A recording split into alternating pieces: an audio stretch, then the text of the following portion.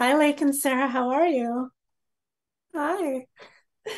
So, you both gave such naturalistic, heartfelt, and beautiful performances in this movie. So, for both of you, I know you didn't share too much screen time, but what did you like best about collaborating with each other?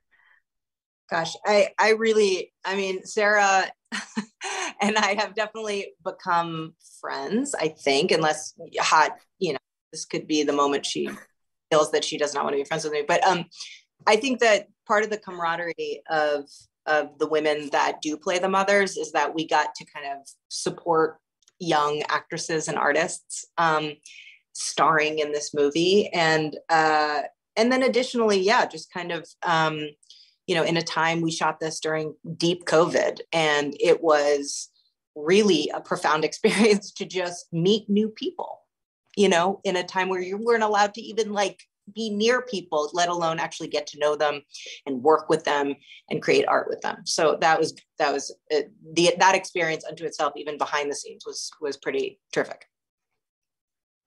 Yeah. Yeah, I try not to talk to Lake too much because she asks everyone to like not look at her directly, and she said that she doesn't do off-camera dialogue, so Oh, it's a little difficult, really. But no, I'd never been on a movie set like this before, and everyone was just. I feel like I was the young actress who plays my daughter, Sanai Victoria. I feel like I was even to her like, what am I supposed to do?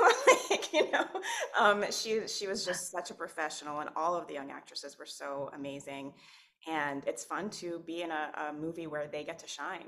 And so that was a lot of fun. And James Ponsoldt, who directed it and also co-wrote the script, just wanted to create something that his daughters would love to watch. And I think daughters and sons will love to watch it because it's about adventure and it's about friendship and it's about those last moments of summer, which we're all experiencing right now too, and just trying to capture those last moments before you have to move on to the next thing and hold on to the people that you connect with and bring them close to you.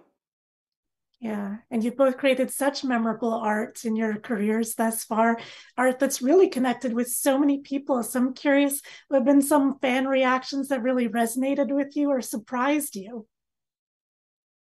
I think, the movie comes out August 12th. So that's when we'll start to feel, kind of direct feedback and everything. But I do think that, just thinking about independent cinema in general and having a piece that is cinematic and beautiful and patient in its storytelling, that having that for young audiences is kind of rare. Like you don't, and especially all female, so Yeah. young girls can kind of go, oh, here's my Stand By Me, like here's something that I can watch with my parents. And it does inspire real conversations about anxiety and fear, which is all real and above board and we should talk about. So there is this sense of like loss of innocence, and I think we've all been through a lot. So it's whilst I love the Pixar and the Disney, I really do, I think that it's nice to kind of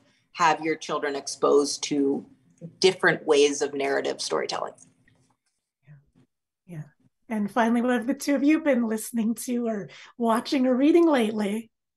I'm Oh, kind of addicted to the rehearsal, Nathan Fielder's experimental yeah. show, and it's incredibly good.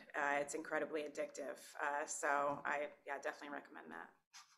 I mean, it's interesting. I'm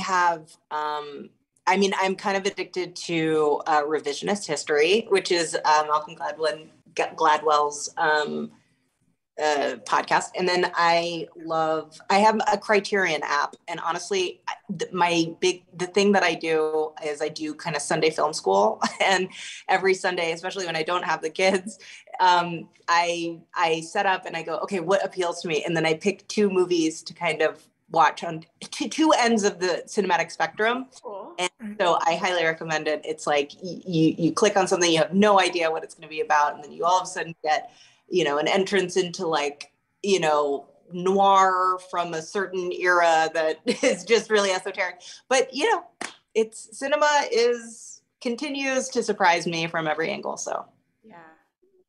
I love it. Well, thank you both so much for the art that you bring into the world. I really appreciate it. Have a lovely day, ladies. Thank you. Thank you.